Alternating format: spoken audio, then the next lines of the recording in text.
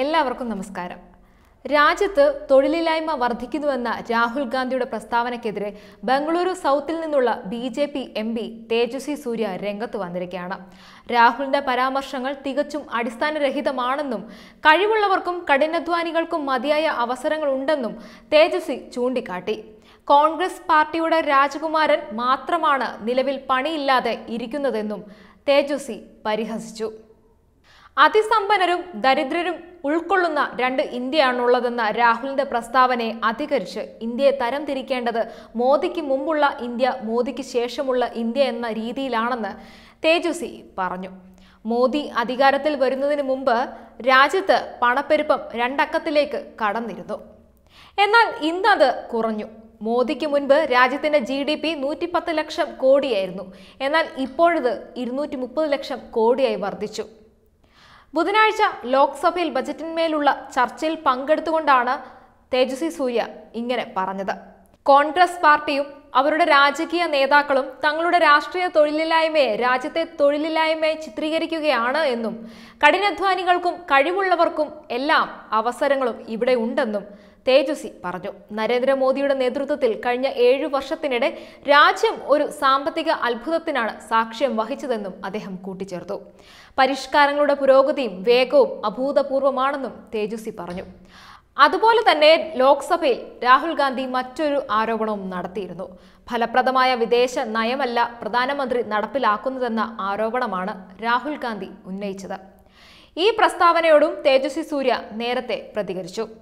Under the leadership of the Honorable Prime Minister,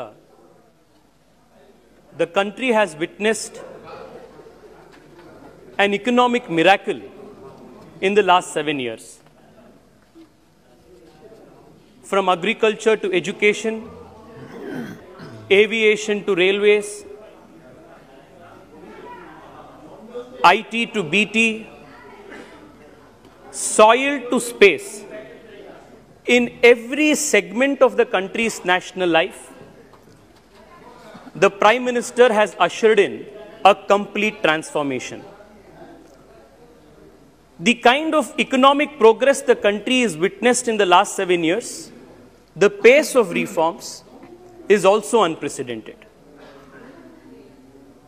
The numbers are there to give more clarity on that. However, Speaker Sir, the political commentariat speaks very highly of the 1991 budget and describes it as the budget which opened the doors for India's economic growth.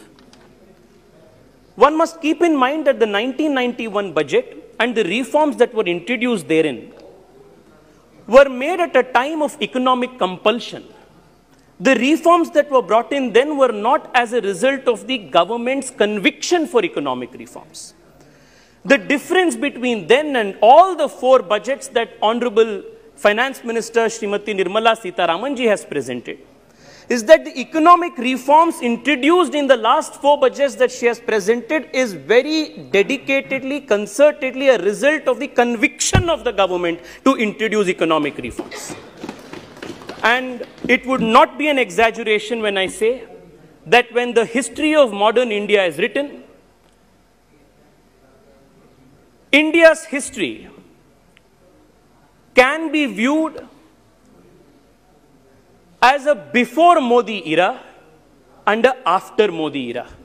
Communist പാർട്ടിയുടെ മുഖപത്രത്തെ പോലെയാണ് രാഹുൽ ഗാന്ധി സംസാരിക്കുന്നതെന്നാണ് തേജസ്വി പറഞ്ഞത്. ചൈനയിൽ നിന്നും പാകിസ്ഥാനിൽ നിന്നുമുള്ള ഭീഷണി ഗൗരവമായി കാണണമെന്ന് കേന്ദ്ര സർക്കാരിനോട് നേരത്തെ രാഹുൽ ഗാന്ധി ആവശ്യപ്പെട്ടിരുന്നു. ഇതിന് പിന്നാലെയാണ് തേജസ്വി സൂര്യയുടെ പ്രസ്താവന ചർച്ചയായത്. വിദേശത്തേക്ക് അവധി ആഘോഷിക്കാൻ പോകുമ്പോൾ ലഭിച്ചിട്ടുള്ള അറിവ് മാത്രമേ വിദേശ നയത്തെക്കുറിച്ച് രാഹുൽ ഗാന്ധിക്ക് ഉള്ളുവെന്നും അതുകൊണ്ട് തന്നെ വിദേശ നയങ്ങൾ കേന്ദ്ര സർക്കാരിനെ പഠിപ്പിക്കാൻ രാഹുലിന് അധികാരമൊന്നും ഇല്ലെന്നും തേജസ്വി സൂര്യ പറഞ്ഞു. ചൈനയും പാകിസ്ഥാനും ഒരുമിച്ച് പ്രവർത്തിക്കാൻ തുടങ്ങിയതിന്റെ കാരണം BJP സർക്കാർ ആണെന്നും രാഹുൽ ഗാന്ധി നേരത്തെ പ്രസ്താവിച്ചിരുന്നു. എന്നാൽ ഈ പ്രസ്താവനയ്ക്ക് കേന്ദ്ര വിദേശകാര്യമന്ത്രി S. ജയശങ്കറിൽ നിന്നും കടുത്ത മറുപടിയാണ് രാഹുൽ ഗാന്ധിക്ക് ലഭിച്ചത്. ഒരു കോൺഗ്രസ് നേതാവ് ഇങ്ങനെ ആരോപണങ്ങൾ ഉന്നയിക്കുന്നത് ചരിത്രം അറിയാത്തതിനാലാണെന്ന് എസ് ജയശങ്കർ പറഞ്ഞത്. എന്തായാലും കോൺഗ്രസ് നേതാവിനും പ്രതിപക്ഷത്തിനും കഴിഞ്ഞ കുറച്ച് ദിവസങ്ങളായിട്ട് ഇങ്ങനെ ആരോപണങ്ങൾ ഉന്നയിക്കുന്ന ഇവർക്ക് നല്ല ചുട്ട മറുപടിയാണ് കേന്ദ്ര സർക്കാരിൽ നിന്നും പ്രധാനമന്ത്രിയിൽ നിന്നും തേജസ്വി സൂര്യ പോലുള്ള നേതാക്കളിൽ നിന്നും ലഭിച്ചുകൊണ്ടിരിക്കുന്നത്. Web desk തത്വമേ news.